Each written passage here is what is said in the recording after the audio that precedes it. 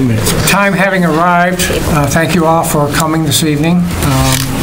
Unless there is a wish to do so, I will dispense with the reading of the notice for the third time.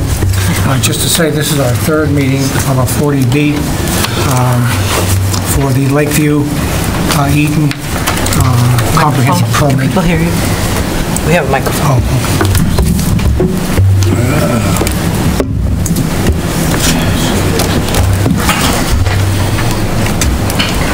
I thought I was making enough noise, but apparently I wasn't.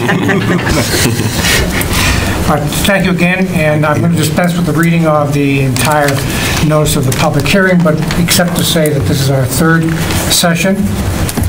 This evening we have a number of items to go through. The first is a housekeeping issue. This is something that was established last time we met, and this is what they call a 53G, which is setting up an account for peer review. And to explain the peer review and how we're going to go through that, I'm going to turn it over to Chris Heap, our town council. Thank you. I think the ZBA ought to already have, I think, set up a 53G account generally in town. But what ought to happen tonight is that we're going to talk about sending out a scope for a traffic peer review consultant to get to work on. And we've prepared a scope for the board to review, but what we don't have back yet is a proposal to conduct that scope from a consultant. So that ought to happen after tonight. The board ought to vote to, I think, authorize staff to retain a peer review traffic consultant and obtain the agreement of the applicant to fund the 53G account in the amount that is estimated by the consultant to conduct those services. So we don't know exactly what that dollar amount is as we sit here right now, but we know we will need some peer review funds from the applicant in order to conduct that traffic peer review. So we'll, I think, need agreement on at least 2 points, which is that staff ought to be directed to go out and get that consultant up and running and working, and the applicant ought to be directed to fund the 53D account in the necessary amount once we find out what that amount is from the consultant that we're going to go with. Okay. So the first order of business then would be simply to ask the board for a motion to create and fund the 53G account for the purposes at this point of any peer review, including the scope for the traffic peer review that is the first one on the agenda. Do we hear a motion? So moves. Do we hear a second? Second. Any discussion? No discussion. All in favor? Let's show 500 on the 53G. I would ask, Ted, are you representing the applicant? Are you giving acceptance to that? We have no problem. Okay. Just make sure the microphone's on. Let me just make sure the microphone's on for you, Ted. Okay. Thank you, Ted, there's one here too if you want to use that. I think that's the one. No, that's the one we want him to use. Oh, okay. Yeah. Okay. Yeah. Can you hear me all right? Good. We have no problem, Mr. Chairman, about funding the peer review account. I would like to, in a few minutes, talk about the scoping of that and what we would like to happen in terms of sequence of events whenever you're ready. I do have a statement to make at the beginning, but you tell me at what order you'd like me to address it. Well, at first I was going to have the board look at the scope for the traffic review and go to Gene to give us a quick discussion or presentation on that scope for the peer review on the traffic, which is one of our major concerns for this particular project. Yeah. pull it up on the screen. Can everybody hear me? Okay. Please, if you can't hear us at any time, just wave your hand so that we know that we're not enunciating, because this, in my opinion, nothing more annoying than coming out to a meeting and not being able to hear anything. So we have microphones tonight, and we're excited to get the ball rolling. So while Julie pulls up the scope that we worked on, staff spent a fair amount of time plowing through kind of the comments that we've heard, some of the things that we're familiar with from having done previous peer review studies, and this again has to do with traffic and parking. So that's all we're really going to talk about for right now. There's more to follow, but as we discussed at the last meeting, we really thought that jumping in first and foremost with having a consultant hired by the town, paid for by the developer, to go through and evaluate the impact of this project from a parking and traffic point of view, so that we can really understand it a little more broadly. So we talked about the tasks that we would envision the consultant taking on, and we broke it down into task A, task, I said A1, A2, B, and then C is really more the meetings and the schedule. So it really broke down into A, A1, and A2. So I think Julie has it up on the screen. Thank you. Yes. We could. If I could figure it out, I'm going to ask for a round of applause. I think I was trained on this, but that doesn't. It's this, number 3. Okay. Now. Third panel, 6 switch. Hey, ooh, that's better.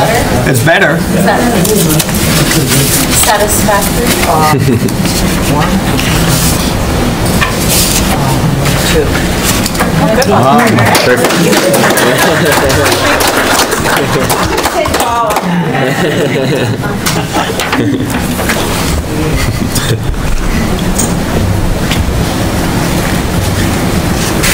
Okay, now back to the work at hand after I've done the audio-video part. So task A, as you can see, it has to do with the review component of what's before this board, and that's referred to as a traffic impact and access study.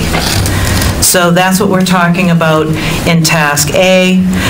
The first small A is a review per the Institute of Transportation Engineers. That's a kind of a fancy group that is very expert in this, and they have what's called a trip generation manual. So that would be one set of criteria that the consultant would be looking at. Then we have the MassDOT Transportation Impact Assessment. That's another set of criteria and guidelines from the state. MassDOT is the Mass Department of Transportation for anyone other than a city planner in this room. The Town of Reading zoning bylaw and the general bylaws, that would be another thing that would be reviewed. Specifically parking. When we say ADA requirements, and this is on the website, right, Julie? Yeah, this is from the website. Yeah, so Julie just pulled this off of the town website in case anybody doesn't have enough of it tonight and wants to go back of it in the future. So the parking, the Americans with Disabilities requirements, the handicap access and emergency access, those are all components of the Reading zoning bylaw mostly, and then there's probably some general information in the general bylaw. The town of Reading has a complete streets policy, and so we feel that having the pedestrian safety and the impacts of the project on street crossings and movement along sidewalks, those would all fall under the complete streets policy. And then the town also has driveway design standards, so the consultant would be asked to look at this project and how it meets those driveway design standards that the town has. And then the last thing is the Town of Reading subdivision regulations.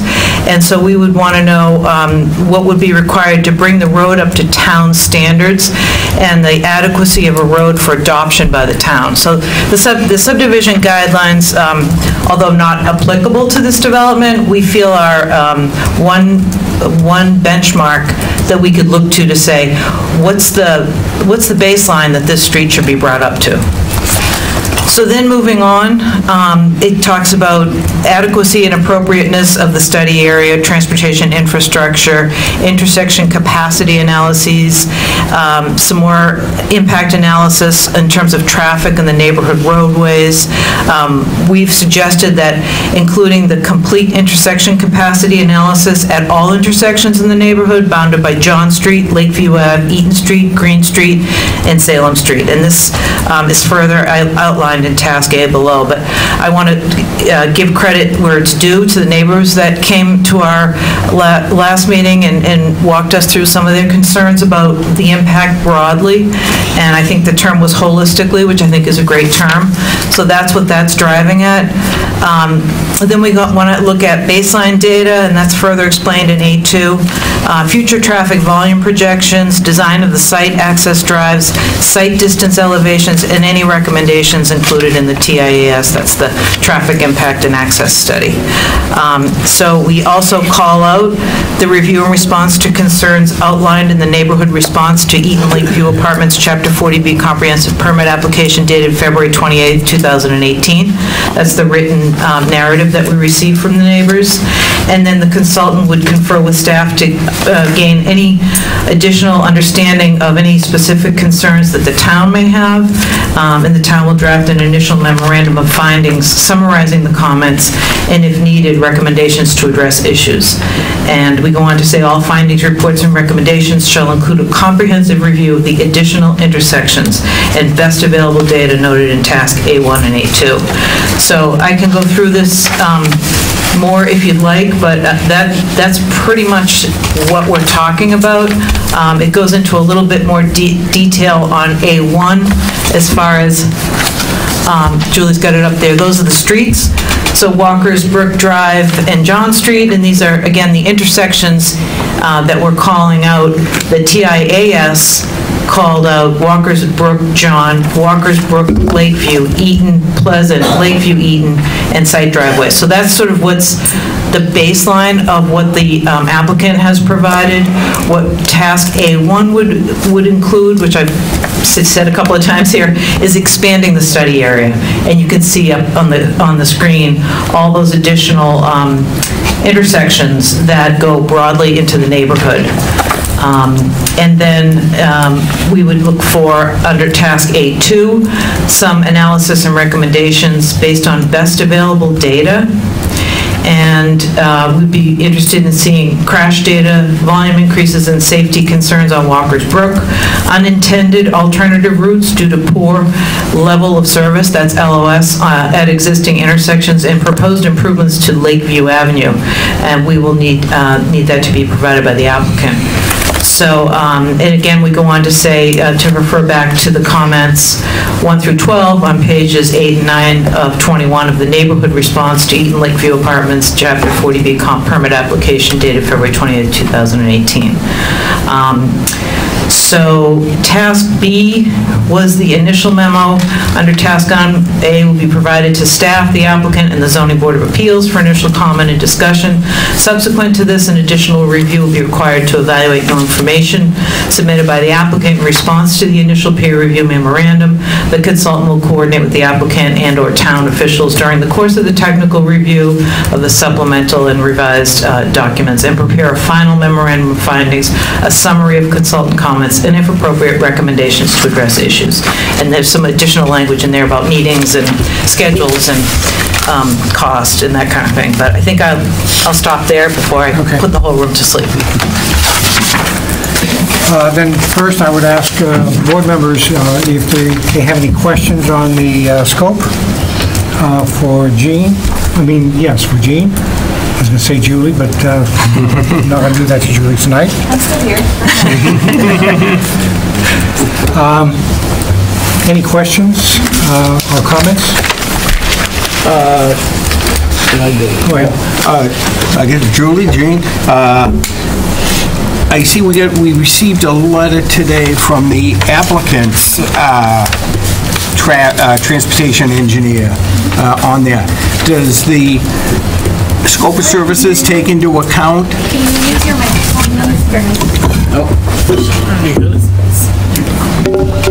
Does the proposal take into account the applicant's letter today received from their transportation engineer?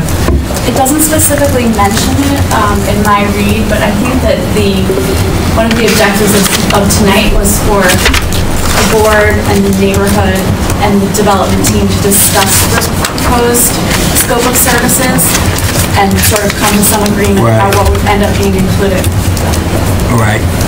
And I would think the applicant may have some comment on this tonight too, and we'll wait till then. Yes, sir. Okay. Yep. Anyone else? Not at this time for me. Okay. I do have one question.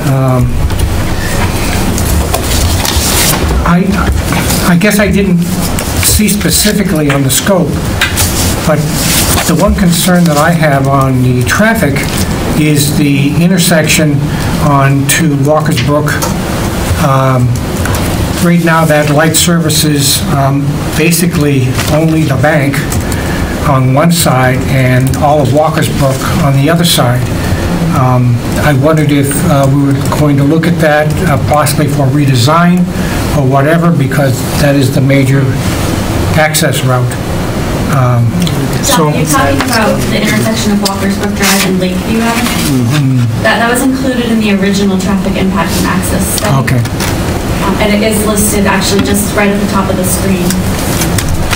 Okay. If you have further concerns, then...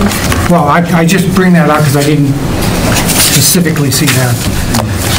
So with no other concerns from the board, I'm going to ask the applicant, Ted, you said you had a comment to make at first, and then you wanted to address what was in our scope. And after you do that, I would like to go to the neighborhood. Anybody here this evening who want to come in under public comment. But first, I would like to hear from the applicant. Would you like me to bring your scope up on the screen? Oh, sure.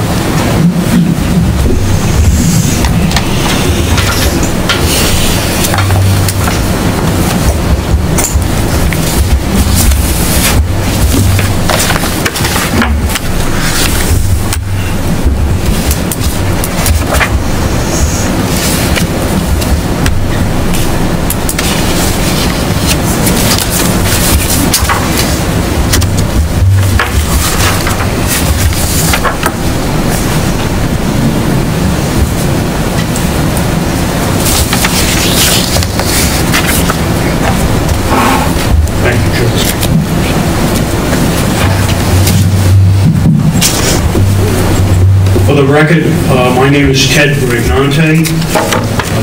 I'm an attorney in Wakefield, and I'm the attorney for this proposal. What I'd like to do, with your permission, Mr. Chairman, is to bring you up to date as to where we are on the project and what is happening in the next few weeks. As I indicated to the board at last month's meeting, we agreed to work and to meet with the neighbors in the area to discuss their concerns that were so very well presented to the board at the last meeting. And consistent with that, we set up a meeting. Mostly Oriana was instrumental in helping us set up a meeting with a very good representative group of the neighbors at my office, and that was on April 12th.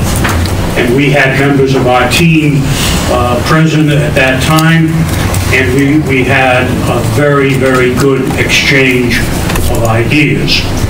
What was expressed to us by Oriana and by the other members of the team is the concerns that they had addressed to the board.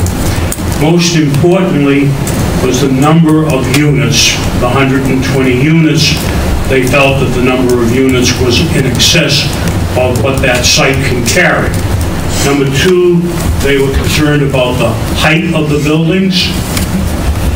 And number three, the massing and the layout, especially with regard to the units on Eaton, and had suggested a transition, that we have some kind of a transition so that the units being constructed would be more in line with single-family homes along Eaton Street. I think that's a fair statement.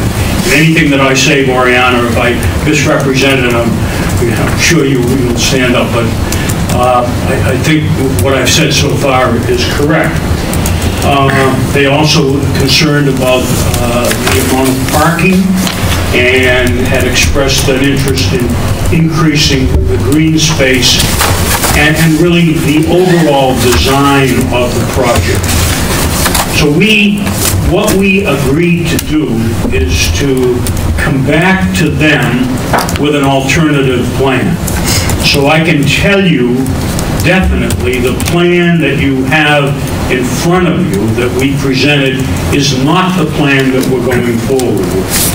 What we're going to do, actually, we're working on it now, and we hope to finish the draft of it by next week, is a new plan that addresses those concerns about the number of units, the massing, the design, all of those things that Oriana and her group had mentioned.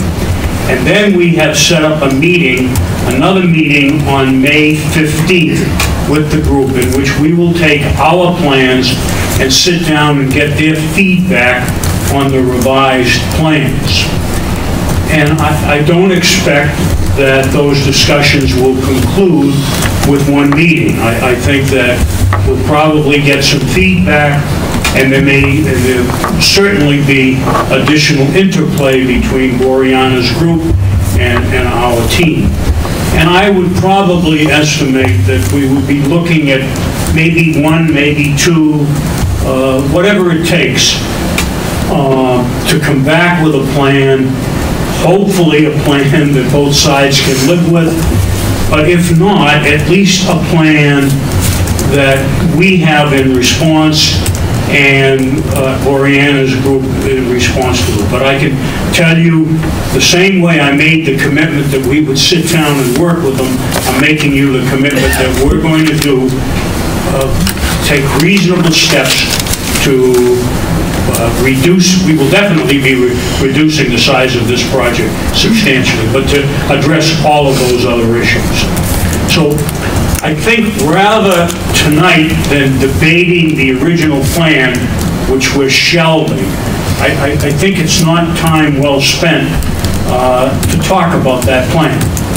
I think we're better off, of course, always listening to folks in the audience, but I don't think it makes sense to debate the plan because we're not going forward with the original plan.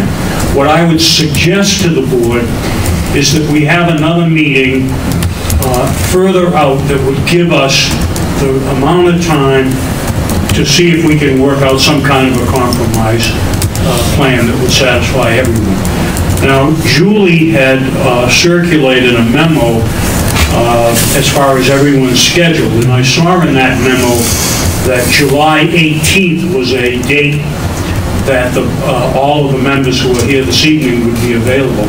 I would respectfully suggest that that's a good date. I think that timing is good because it would give us plenty of time to have several meetings, and then we would come back to you and report the progress, and then we could further discuss from your point of view what the proposal is. So that's my general statement about proceeding. So I don't know whether Leanne wants to add something to that. If she does, you've got the microphone. Okay. And we really thank your efforts. You have a wonderful team that you've put together, and the meeting was extremely constructive. Thank you. So that's what I have to say, Mr. Chairman, on a general introduction, and then when you're ready, we can talk about the peer review.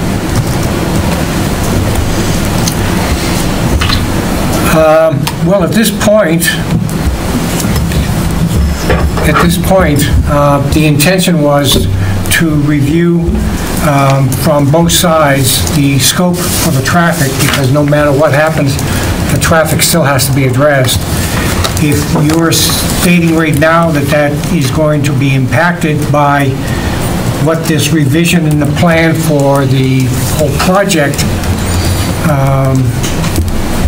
that pretty much takes off the table until we open up the public portion of the hearing, anything for us to do. The only other issue was the Phase 2 that was done so early, which probably will also be impacted by a major change in the project that you're proposing. So, Jean? Yep. I think while we're all here together, I see two things going forward. I see the review of what the applicant has come back with in terms of the scope of the traffic study for the peer review. But I also see that there are people here that came out tonight and may have comments. So however the board wishes to do that, I just want to encourage everyone in the audience that did come out that we definitely want you to make your comments. And that's the whole point of the public hearing, is to hear from the public. So we don't want to get too far into the detail of scope and engineering and all of that. We don't want to lose the important part of what we do in these meetings, which is hear from the public. So if we want to do the technical part first, and then ask people to make comments afterwards, and invite them to come to the podium and make any comments they want to make, that might be one way of going at it. Well, I would ask Ted if he wants to go through this, or would he rather hear additional comments from the public and then come back to that at a later time?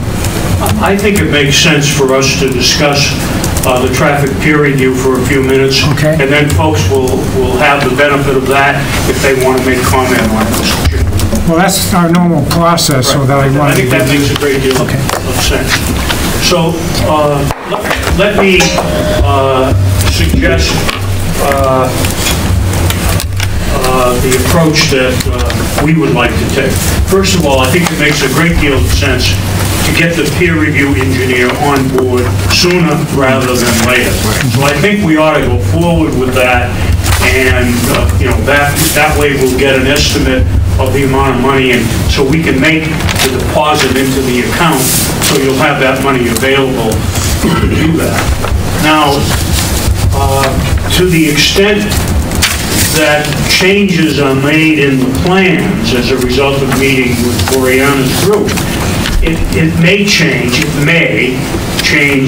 the scope of the traffic peer review. It may change.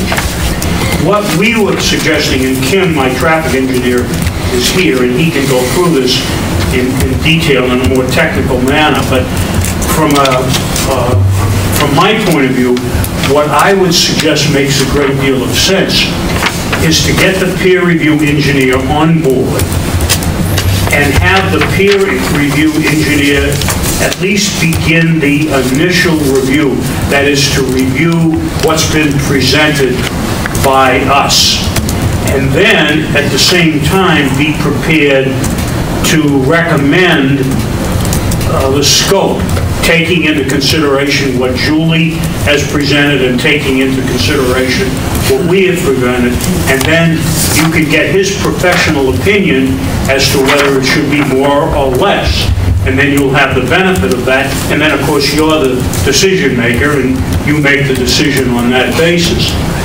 But at least he will have done the preliminary work.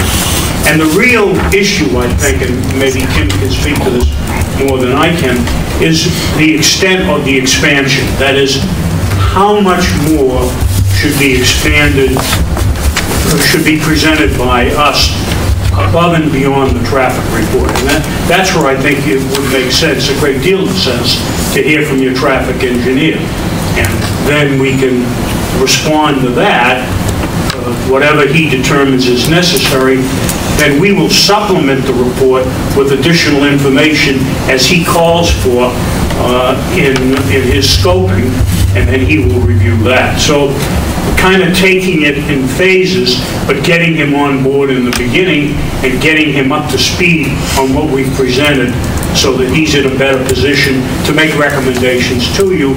And then he would hopefully be available at that meeting on the 18th to bring you folks up to date. So Kim might want to add something to that. What I've given you is from the layman's point of view. Good evening. This is not my normal voice, I'm sick. My name is Kim Hezavardi, and I'm with TEP LLC Traffic Engineer. And I'm going to give you an overview of what I had in mind. I propose a multi-phase approach to peer review. First of all, I agree the consultant should be on board as soon as possible. Phase one would be reviewing the materials that are in hand already. That would include the traffic study, the site plans, which aren't available now, but the new site plans, right? And there are other documents like the neighbors report that the consultant would have available as well. At that point, I suggest the review consultant provide a key proposal to conduct that phase one review. So phase one, the way I've written it up, is very similar to task A in the town's RFP, but it doesn't include the expansion of the study area. Any expansion of the study area would come after the town's consultant has reviewed the materials that are already completed. And that would be covered in one phase. So phase one would be reviewing the materials on hand. Phase two would be the applicant team responding to those comments. And then phase three would be a back and forth until the traffic issues are resolved. And again, on fee for the peer review consultant, I can see a cost being developed now for phase one, but the back and forth that happens afterward, the subsequent phase would be on a proposal as you go basis. I'd be happy to answer any questions on that. Board members, any questions? No. Gene? Not yet, sir. Not yet. When we open it up for public comment.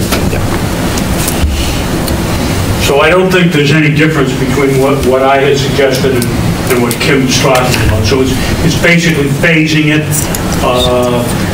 and probably when we make the initial deposit, it ought to, cover phases 1 and 2, so that, and of course, under the regulations, if we need to make additional deposits, of course we'll do that. Could I ask Gene Right. In terms of the applicant's proposal on the phase 1 and the phase 2, you already have a traffic peer review specialist in mind. Yes. The scope is printed, you have that. Yes. Do you have any problems with moving forward on the applicant's proposal under their phase 1 and phase 2 of your scope and sequence? So yes, I have the traffic consultant that we've used on the other 40Bs that has come before this board in the past year, was the consultant that I've been working with and talking to and asking broadly how much time it would take, what's the round figure number of what something like this would cost, the full scope that we put together, not the phase scope that the applicant is talking about. So I have a good idea on what that number is and what that time frame is to do the full scope. I can understand the applicant's suggestion that doing it in phases might result in a more cohesive approach to it. I just want to make sure that we're not losing the other pieces, and that everyone is in agreement that the broader scope is ultimately where we will end up. It's just a question of how you get there. Do you do it all at once, or do you do it in phases? In my mind, it really doesn't matter to me. I think that's really more up to the board, but it sounds like if I'm saying it correctly, what the scope that we put together said, let's do it all at once in a broad sweep of all these extra intersections, and what the applicant is saying, let's do it in phases. So I think we're saying the same things, just different ways of getting there. May I respond to that, Mr. Chairman? Go ahead. I think the only difference is that what I'm suggesting is the traffic peer review engineer actually recommend to the board what the expansion should be. It may be more, it may be less, and then the board, based upon that recommendation, would make a decision so that you're relying upon his expertise in telling you what should be studied. I think that's the only difference. I think substantively we're on the same page.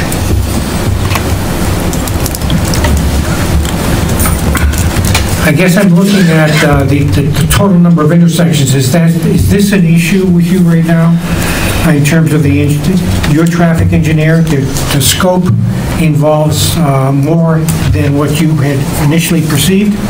Yes, I want another engineer to look at it and weigh in with an opinion before we expand it. The number of intersections would be very large for a project with this trip generation. And some of the intersections internal to the neighborhood are actually low-volume intersections where we start off with a level of service A and end up with a level of service A. And an engineer could look at the intersections and make a judgment on it. It would be the town's engineer, not the applicant's engineer. So it wouldn't be my opinion, it would be the town's engineer's opinion. Well, as part of the scope and sequence, on the schedule that Gene had put together, there is three different time frames that the engineer, the peer engineer, would be working with the town. And Gene and the town and our staff are the ones that are working with the board to recommend to us. So I think if Gene is satisfied with this, that's not a concern that we have. I think also giving the peer engineer the scope and sequence, there's nothing wrong with that I see from the board side. The only difference is that how the engineer is going to address it, especially with our town staff, and ultimately with you, the developer, is just a sequential issue. Because in the long run, I think all of this information is going to come out. If indeed some of those intersections are scrapped because they're not seen by the outside peer review engineer, then, and Gene is satisfied with that, I don't think the board is going to have a problem with that. Board? No, not at all. Me. May I comment? And Mr. Chairman, we have full confidence in Gene and Julie, being the intermediary here and directing the whole process and working. And I can tell you, if the traffic engineer determines we need to study this or that, that's what we're going to study. Yeah. Just a comment. I'm Coet. I don't have a problem with what the developer is suggesting here at all. The only question I would raise is that if we decided tonight to move, is this thing on? You're on. Yep. It is. Yeah. If we decided to move out tonight, which I think we're saying we're going to do, how quickly could we turn on the peer reviewer with a contract? Oh, right away. Okay. You mentioned that you're going to have your new revised plan probably available next week, I think you said?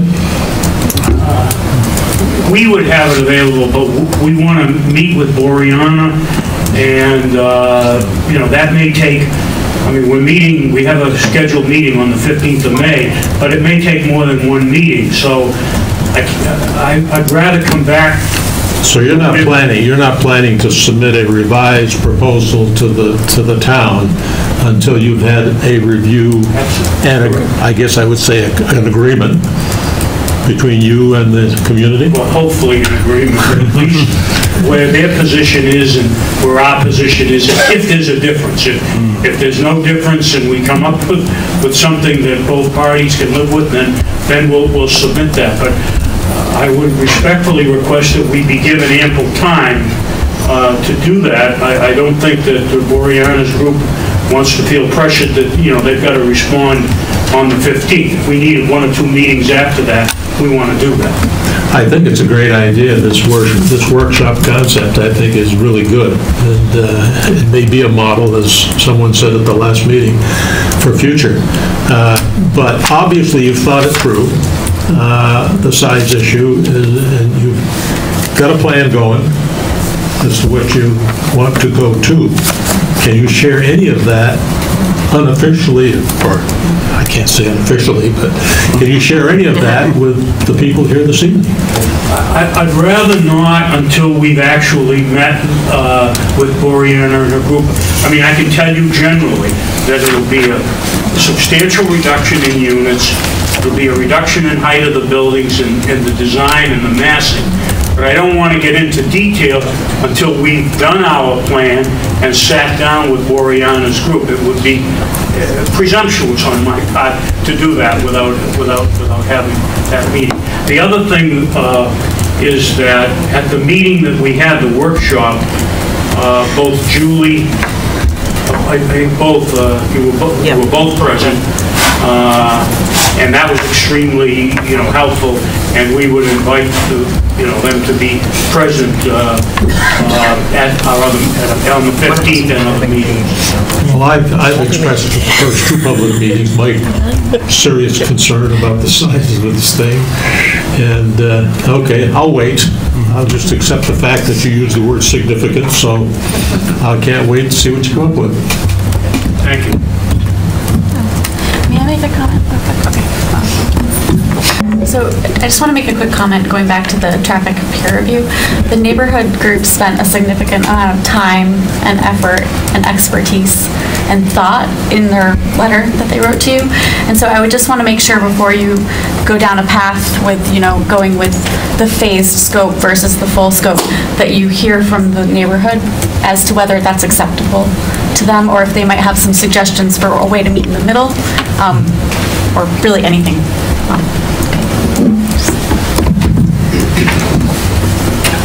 Any other comments from the board? Hearing none? Not at this time, no. Okay. Hearing none, we do have to make a decision tonight on this.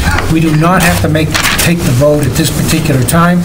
So I would like to hear comments from individuals. I would ask, number 1, that when you come to the podium or up to the front to make your comments, that you give us your name and your address, and you keep the comments that you have, try to be as concise as possible. I mean, we still have a fair group here tonight. It wasn't as big as it was the last 2 meetings, but we would like to hear everybody, and so... Respectful. Yes, just be respectful. Oriana, do you want to start off?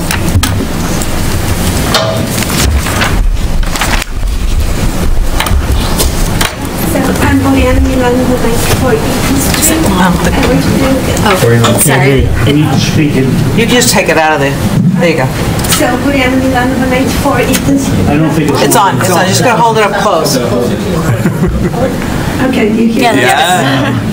So, thank you, Pat, for the kind words, and thank you to everybody, the development team, people there, family, for talking to us, for taking into account our concerns. We are hopeful we reach a good solution here. That's why we put out the effort, and that's why we'll keep participating and looking for a good solution. I want to thank Jean and Julie for taking into account our concerns about traffic when they put together the proposal for the scope. And while I do see Kim's point in saying he would like another professional, like professional traffic engineer to weigh in. I ask you to take into account the concerns of the neighborhood.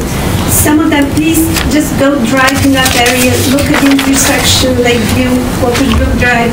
Mr. Durama asked for a solution. So far, traffic study and the scope is not actually looking into for solutions.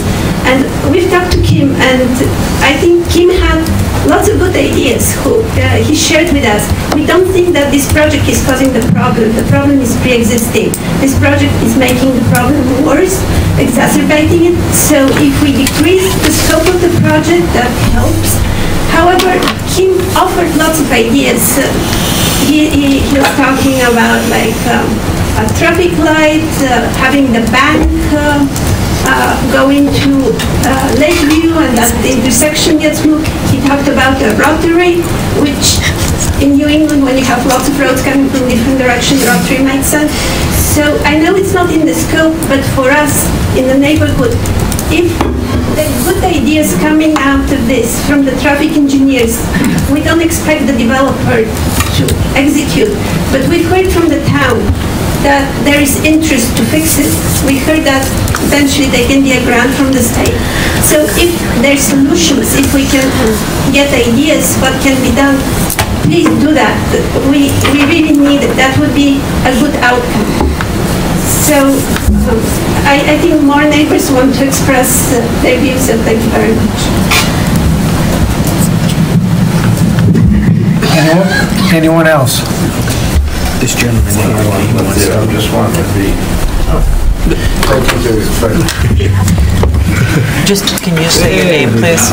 All I'm asking for is to take into effect the hill. We need your name, I'm sorry. Your name? Larry Rushville. Larry. And your address? On Eaton Street is a blind spot.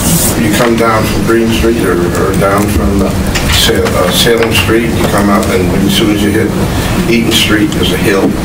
And comes up this way and goes down that way, and the neighbors across the street, just off to the little part of the hill, have a child, and they've been complaining that they even want a sign from the town to say child.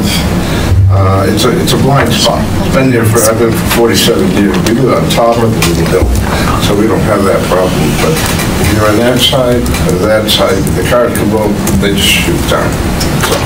So you bring it in when you're doing it. Thank you. It's the traffic jam. Yes, go ahead.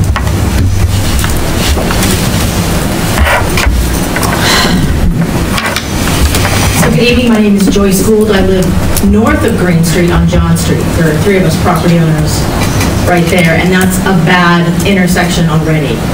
And our concern is much of what's already been said. There's issues with the traffic from 129 backing up in front of our homes, so we can't egress or enter our homes already. And the increase in traffic and cut through, from this improvement in having more housing, which, is great, but it'll just be more of a load on this, egress cut through on John Street onto 129. So I understand, wanting to limit the study, and I also understand if it's a small flow street, you said type A to type A, maybe that's not the issue. We're already a big flow problem at that north end of John Street. So we really just ask you to look at that as you're looking at study impacts in the neighborhood. Thank you.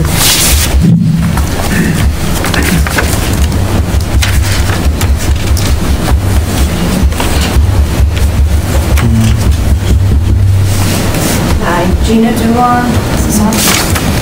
Hear me? Yeah. Gina Dulon, 158th Street. Just to elaborate on what Larry said, I believe he was actually talking about our house, which we do have a toddler, and that is a concern with the, go ahead. There we go. We do have a toddler, so it does concern me that we have a hill there. I've requested a blind driveway sign, and we aren't given it, so that's a concern of cars speeding over that hill. And the complex is going to be right there. So that's one concern I have of cars coming and going from that area. The other thing I wanted to mention was the Pleasant Street intersection was left out from the study, the proposed study. So I just wanted to make a mention of that because that seems extremely important where there are children there, especially this time of the year, anywhere between end of April and into the fall. I think that seriously needs to be considered, looked at, just because it's kids, the playground, the ballpark. So if that's not included. Can I clarify Pleasant Street and which other street? Pleasant Street and Eaton Street. It is included. It was included in the original TIAS report.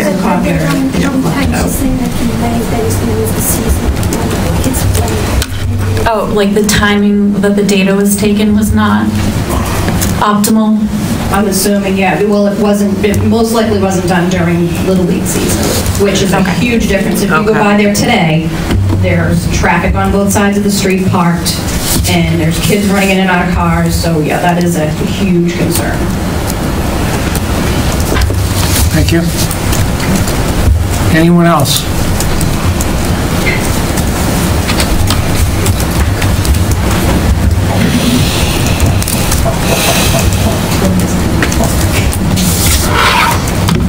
Thank you, Mr. Chairman. Tony DeRosso, 130 John Street.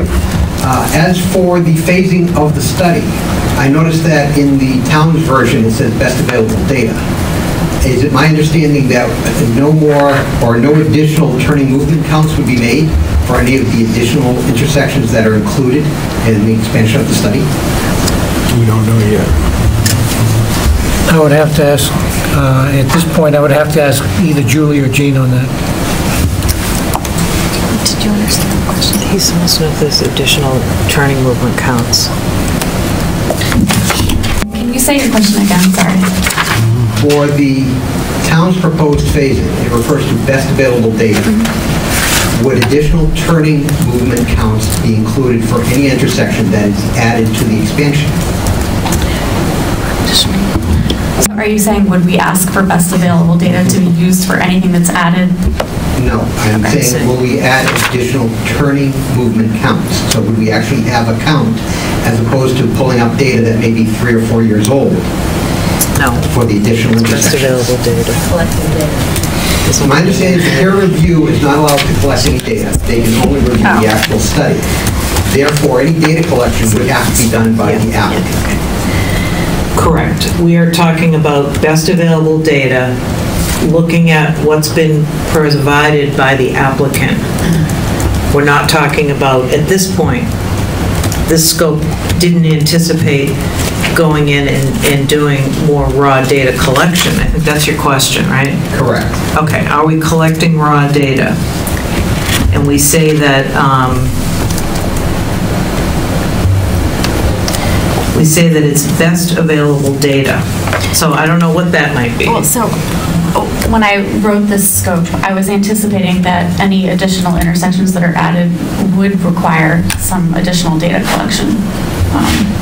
True, but it's not listed in the scope, therefore it may or may not be included based on what the applicant feels like. So maybe we need to clarify that. Yes, Yeah. I think so.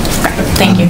Number 2, I just wanted to clarify, I don't have a problem with the expanded phasing or the expansion of the intersections based on what the 2 experts say, but I think there should be, at this time, specific intersections, I would say Journal Way and Lakeview, that are referenced so that we have a minimum, and then if there's additional expansion, the 2 experts can then hash that out. Thank you. Those are included in the original study. And oh, it wasn't? No. Okay. And that's the reason why I think the recommendation from the peer review engineer would be important. It addresses the first question that this gentleman raised, that is, whether or not we have to come up with additional data. That would be within his review to make that recommendation one way or the other. Tony, can you say what the 2 intersections were that you were interested in? I would say General Way and Walker's Brook. as one of the major, and I'm thinking John and Green may be the other major intersection. I'm not certain. I think maybe Salem and Eaton, something like that. Okay, Salem and Eaton. What distance away? So you're saying add those three towns there? Well, we're still taking input, so let's continue on public input.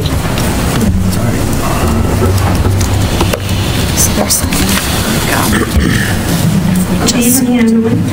My name is Manzang. I live on Lakeview. So basically, what we are talking is very close to my home. And I would like to mention one thing. Probably I'm not sure you already put in consideration. This is a very densely settled area, and there are so many roads and intersections. And when you think about rebuild or doing something,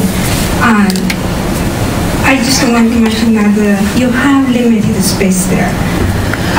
No space. I live there. I see children play, and we have school bus coming in the morning and the afternoon. There are a lot of kids around, and people take a walk and walk their dog and their children in front of my whole house. It happens every day, morning and day, and evening, very, very often. So please count those in and take it into consideration. Thank you. Anyone else?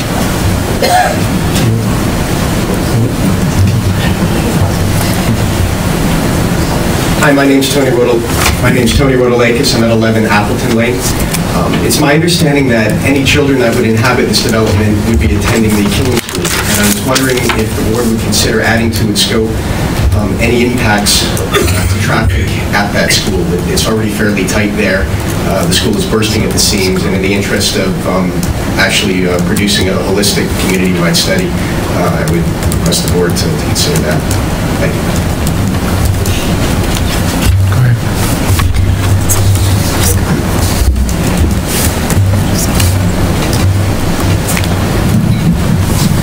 Thank you.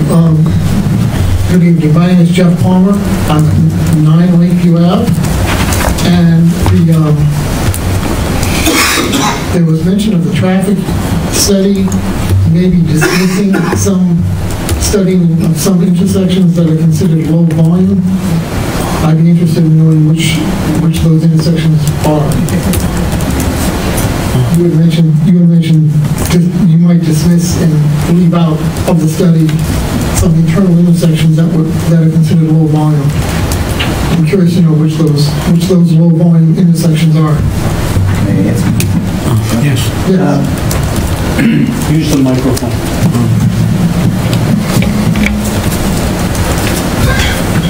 Bottom line, we did a traffic study that included intersections like Pleasant and Eaton, and we had good level of service there. Yep, during Little League season, it might, a little bit different traffic, but even so, the impact of the project will be minor. And the site driveway intersections along Lakeview, we combined all the traffic into one driveway with a good level of service. What I would suggest is rely on the town's consultant to work on that. No, don't listen to me on that. Listen to the town's consultant on that for an answer. Whether it's you or the town listening, there are no low volume intersections in any of this property at all. And all you need to do is live there for a while and you realize that. So that's something that needs to be considered. Thank you. Anyone else wish to be heard this evening? Hearing none. At this point, Jean, do you have any conclusions? The only point that I'd like to make, and thank you, Mr. Chairman, is that I think that if we are going to go with a phased approach, I think we should all keep an open mind going forward.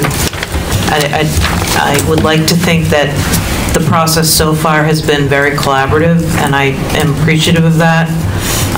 And I think before we say it's going to be up to any one person, that this really is a community project and a community impact, and I'd really like to see it continue to be evaluated in a collaborative and open fashion, however that transpires. Thank you.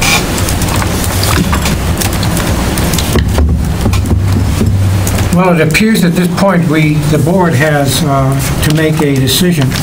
And before the board, there seems to be two options. Option one is to take the scope and sequence that was prepared by the town staff,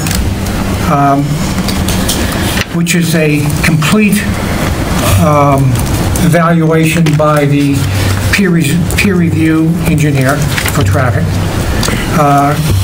which does, by the way, under task C on their review, indicates that the consultant will attend a minimum of 2 ZBA public hearings, present findings and recommendations, and service for meetings including coordination, preparation, travel, and attendance and participation. Basically, if I'm understanding this right, Gene, that means that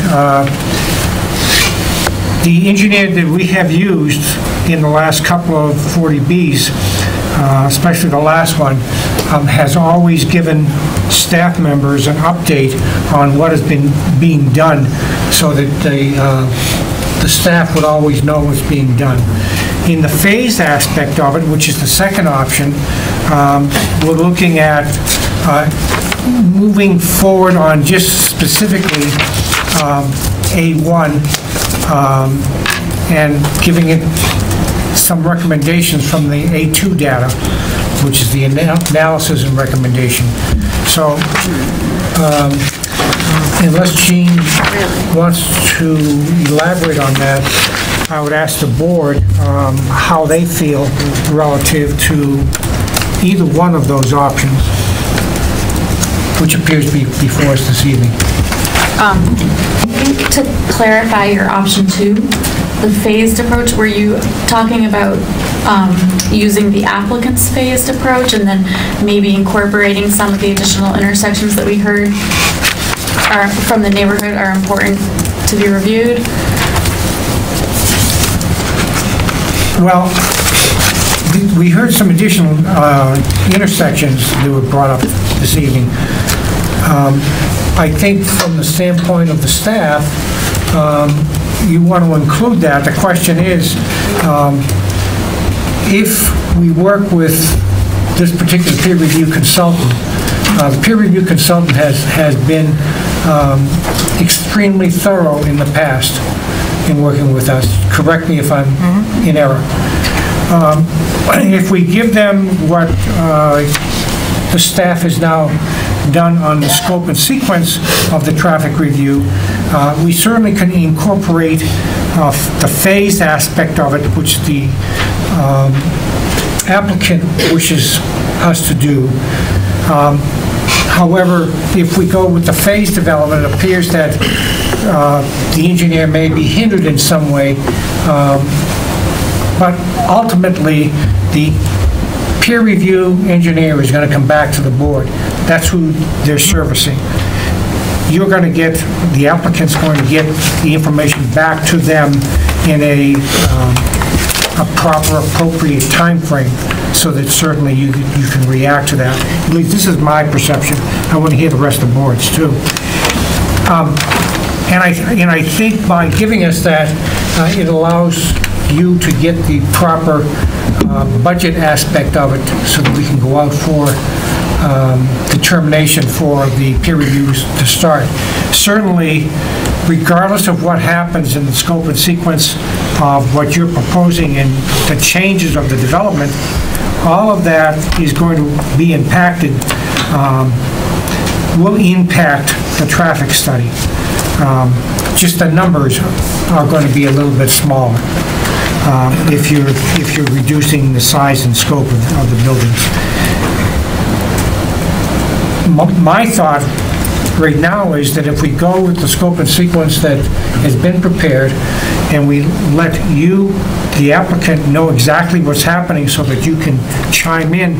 You're chiming in with the rest of the neighborhood anyways, with the meetings that you're holding. I would ask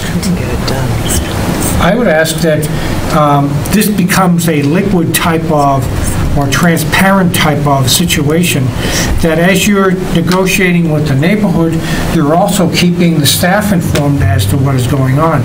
The peer review is working from the other side of that.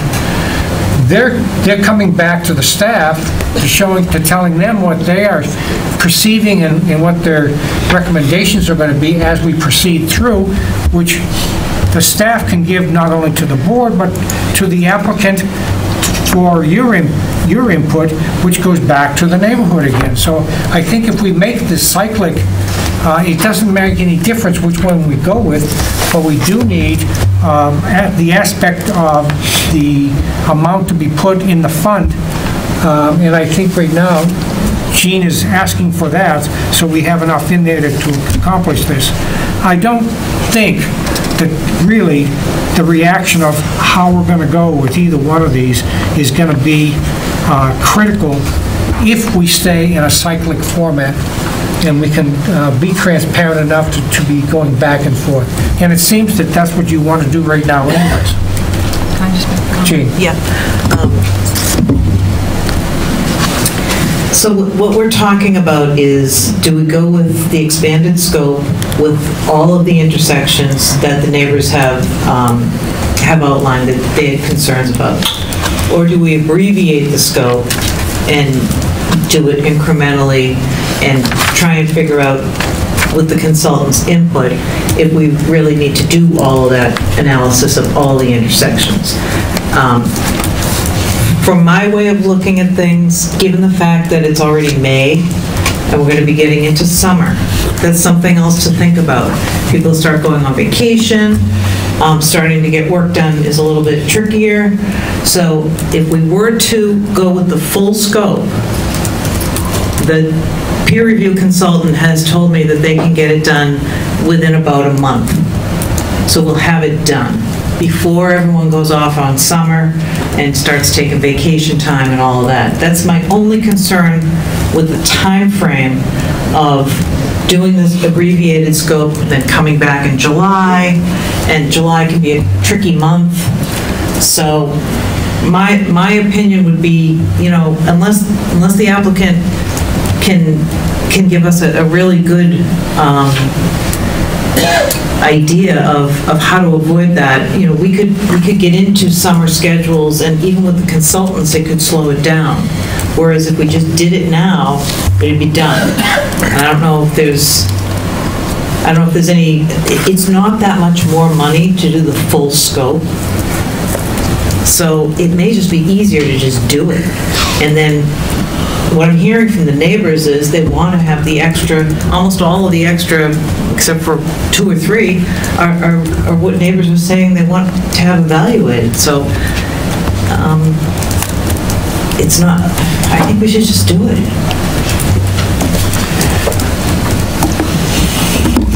Okay, I'm going to start with the question. The expanded traffic study, the applicant will be preparing that. Am I correct on that?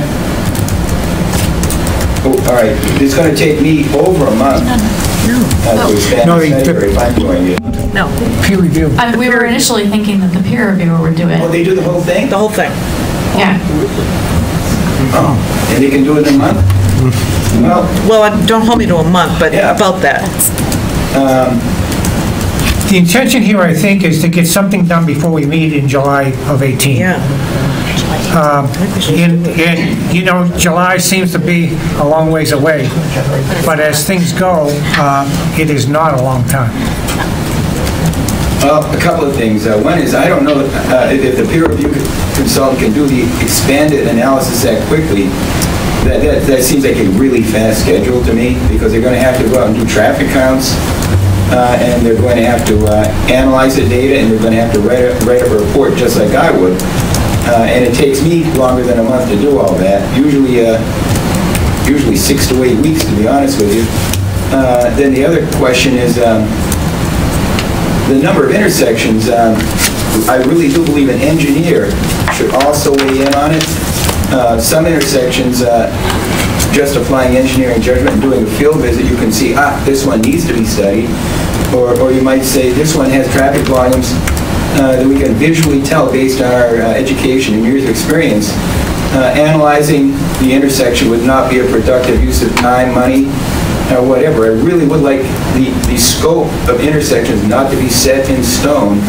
And I would like the town to have its input, the applicant to have its input, and the review consultant to actually have its input. I think it would be the most productive way of handling things. At least give the review consultant a chance to weigh in on whether they think that scope should be changed. Okay. It sounds reasonable that we would ask the peer review consultant to give us their feedback on this expanded list of intersections. But I wouldn't want to say that that would mean that we didn't do any of them. We might, bring it back for further consideration, depending on what they say. What the review consultant might do is look at the numbers that the project is adding to the network. And let's say the project is adding 30 vehicles going in a particular direction, and an intersection that is being considered is in that direction but won't likely receive all 30 vehicles. Let's say it receives 10 vehicles. That review consultant might make a judgment that even if they ran the computer models, it might only show an increase in delay of a few seconds, and it's just not worth analyzing. And an experienced consultant can make those judgments. I think we're also looking at beating the clock and the calendar in basically 4 weeks. School is out.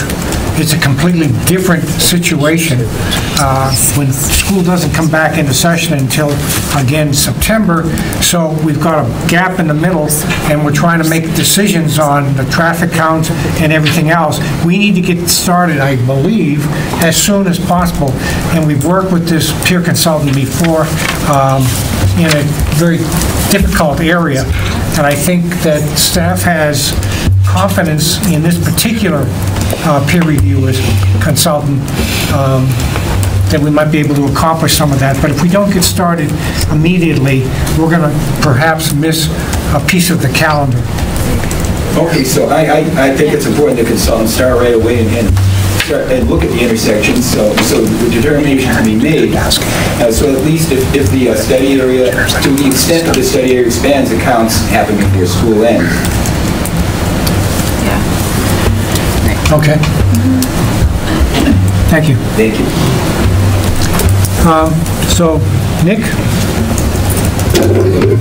I have a question. I have a question about our peer review consultant in regards to the expansion area. Are they going to be generating any data or looking at DOT data, and will the applicant's consultant be able to provide his analysis and rebuttal possibly of that data as well?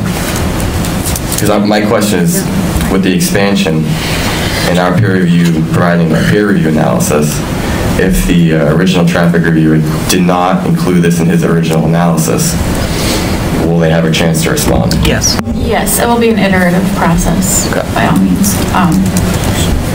So in reviewing the feedback we got from the consultant, the time frame we were given is 4 to 6 weeks, but we are estimating July 18th is about 10 weeks out from now. So we feel that we should have time to get this going. Thanks. Councilor John? Yeah. So I think that we should go with the town's recommendation. I'd like to get as much data as possible. I think everyone's clear that the community impact on this is definitely going to be parking and the intersections. I don't think that that's going to go away, even if the massing and density does.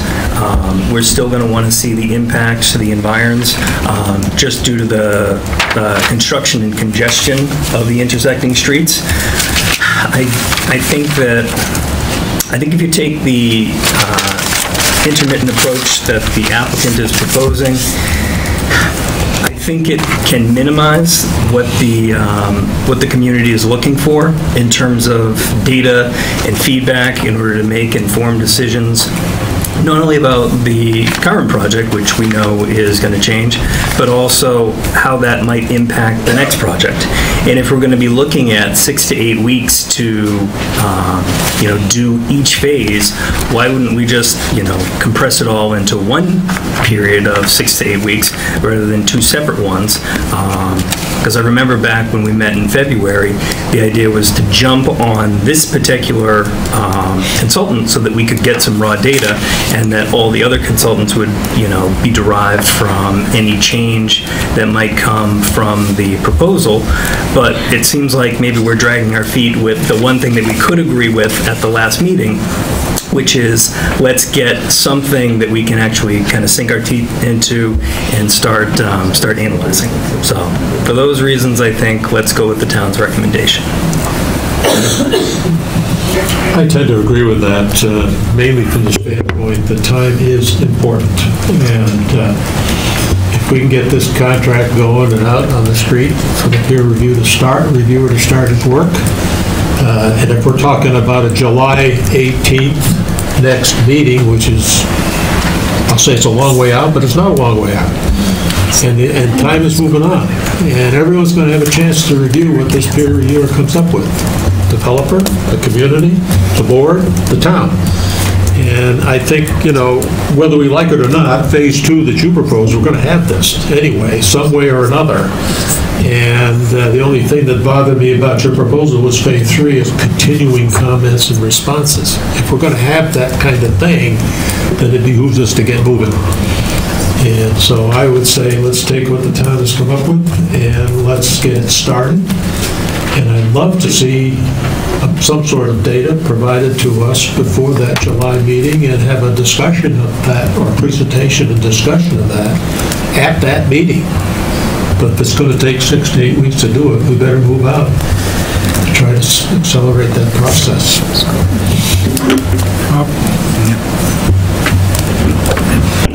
I would agree with that, with the other board members. I think what we have to do, though, is also be cognizant of the fact that there is going to be changes on this project from what we've heard tonight, and we could get some data done, but there is going to be changes, it sounds like, with the project, correct me if I'm wrong, to be downsized. There will be less vehicle trips out of that project, so there will be some changes to the traffic study. But I do think it's important to get the peer reviewer on board. I would like the peer reviewer then to be working with the applicant's traffic engineer, and the two of them can come to a meeting of the minds. And I think we are all in agreement what the major intersections are that have to be studied. And there are other intersections that the neighborhood has asked for, and I think if the town and the town's peer reviewer, that engineer, gets together with the applicant's engineer, they can come to a meeting of the minds in regards to what intersections need to be further studied. And I would think that's the way to go on that. Keep in mind, this is in looking at the applicants. Obviously, they're looking at what this is going to cost, etc. It is not a lump sum fee, I assume, from the town's point of view. The town has a hourly rate that they pay the peer reviewer for, and that's what they would go by. So they get paid for actual work that they do. It's not a lump sum project on that. So what we normally do, it depends. If we have a defined scope, we would say to the peer reviewer, give us a price for this scope of work. And that would be what we would expect the contract to be for. If it's for $5,000, then that's the scope and that's the cost, it's $5,000, and we're done. Now, that will only anticipate so many meetings with the zoning board. We're guessing at how many we need. More than likely, there's going to be more. We've seen that in prior complex projects like this, that there's often an additional demand of time on the peer reviewers to appear at the Zoning Board of Appeals meetings. So it's yes and no. Yes, it's a set amount for the defined scope, but as we know, that will probably get modified and more meetings for sure will be added.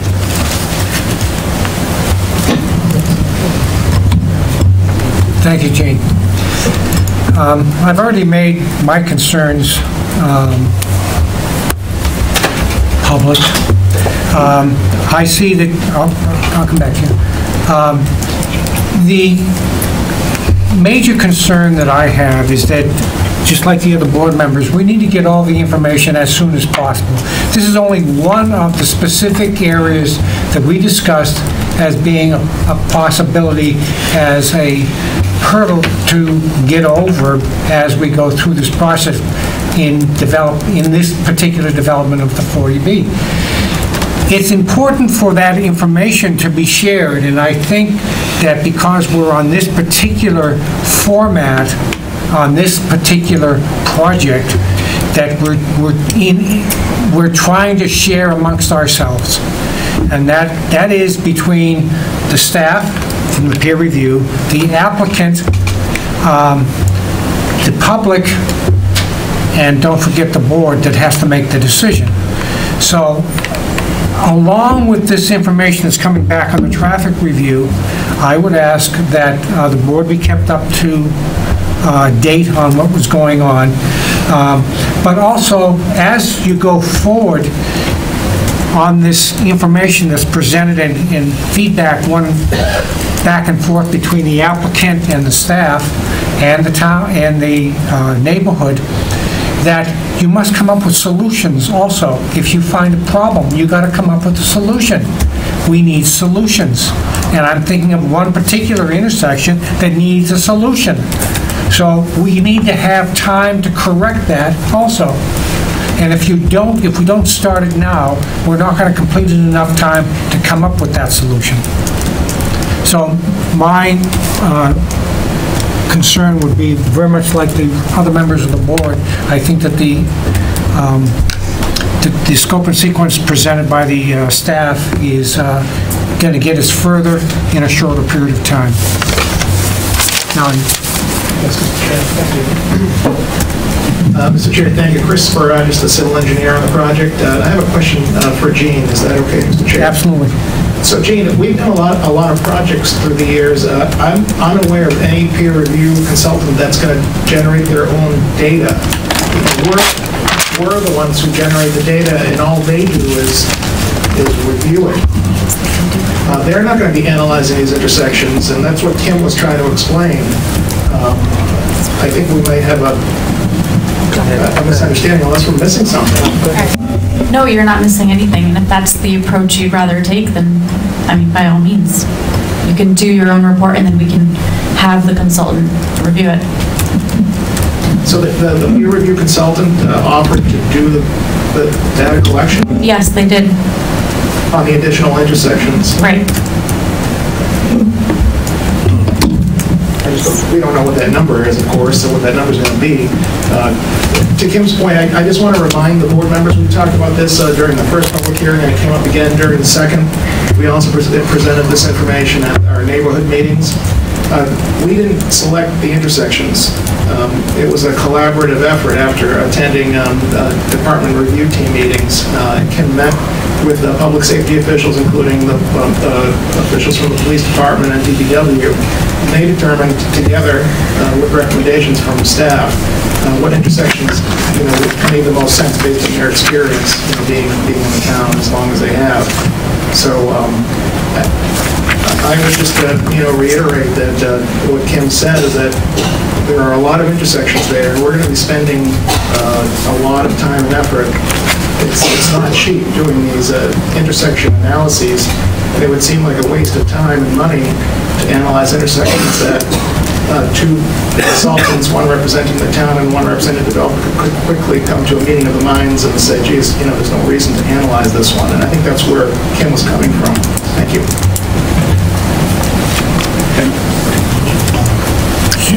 Chairman, I say one other thing with the board.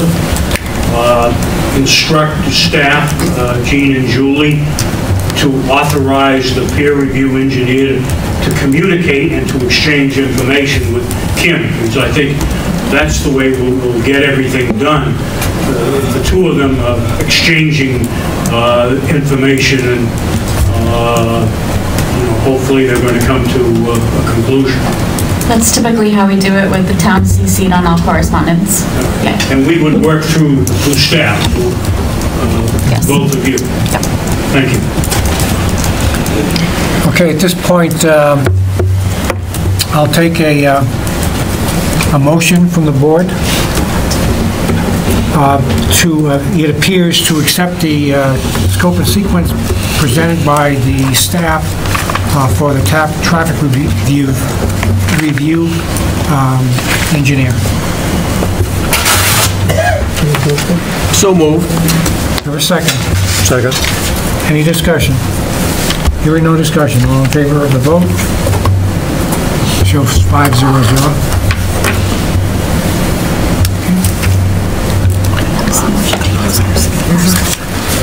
Okay, did you have a comment? Okay.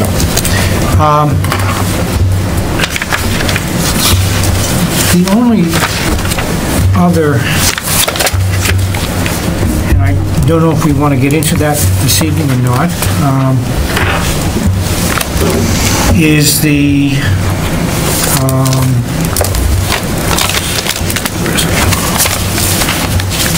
Phase 2 environmental site assessment. Is this something we're prepared to get into this evening?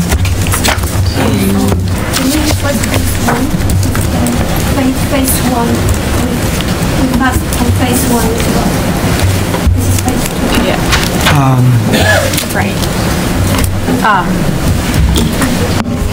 Chris Barajas, do you have an update on the phase 1 environmental study?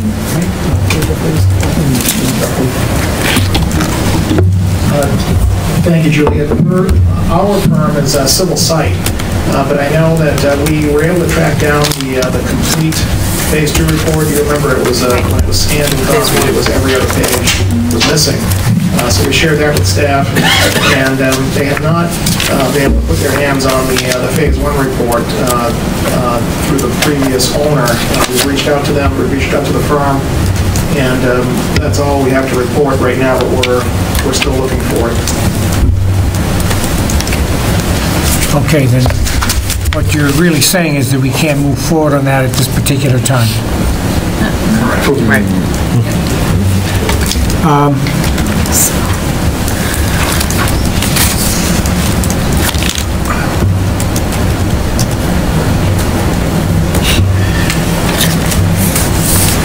I do want to say that we've been very fortunate on this particular project in that the neighborhood, the applicant, the staff has tried to move together as a unit to minimize the amount of time that it would take to go through this process, even though we have sufficient time. I would ask, however, that when we're sharing this information, that the board be kept up to date on this, because it's very difficult for the board to come to a meeting and have something given to them as they come into the meeting to make a decision on it. So it takes time to do that, and I understand that. But the board has to make that decision, which is best for the neighborhood, but also which is the best for the town. So we want to make sure that everything is done appropriately and in good, timely manner. So that's the comment I have. John? Bob? Yeah. And in light of John's comment, hearing what we heard tonight in regards to a revision to the plans, I'm sorry, and that there'll be a revision to the plans, in light of John's comments, I would like to make note for, if in fact, the July 18th will be the next meeting, and it sounded the applicant is comfortable with that, I request that the board or the town get these revised plans in advance so that the board members can get that and review them. I would request at least a week in advance of that July 18th meeting, we have the revised plans. So you maybe want to get them to the town, 10 days ahead or something, so the board members can have a week or so to review these plans for that meeting. That was our plan. Yeah, okay. And that's why I thought that July 18th made sense. If I could, being a stickler for dates, the 4th of July is exactly 2 weeks before that meeting. So I would say with 4th of July being on a Wednesday this year, that's going to make for, again, a little bit of a break that people will be on vacation and taking extended weekends. To avoid that, I would say, why don't we try and have everything to the town no later than Thursday, June 28th. That way we don't get anywhere near 4th of July. It leaves the board plenty of time to review it well in advance of the meeting on the 18th. And that's certainly, I think, reasonable.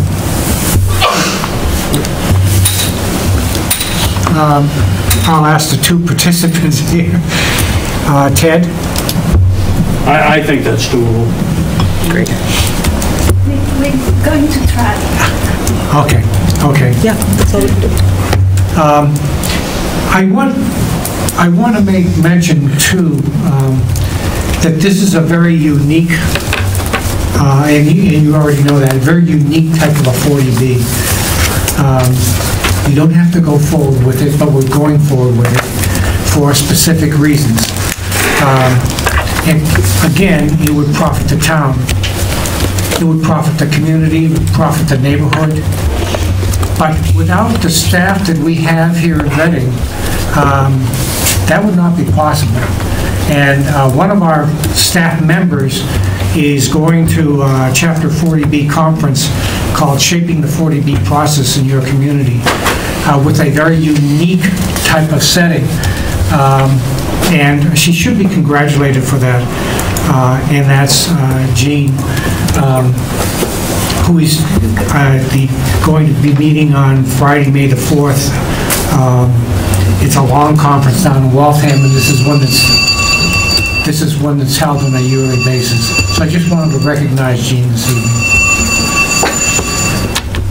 The other issue before the board, I believe this evening, is to move to a certain date certain for our next meeting, and it appears to be July 18th. So I would take a motion to move to continue the subject matter of this hearing to the 18th of July at 7 o'clock. Do we have a location yet? As usual, we don't, so I would schedule it for the Board of Selectmen room at Town Hall, and then we will try to find another location, hopefully here. Hopefully. Yeah. Okay. So moved. Second? Second. All in favor? Then, if there's nothing else before the board this evening, I'll take a motion for adjournment. So moved. Second? Second. All in favor? Thank you for all coming this evening. Thank you, Mr. Chairman.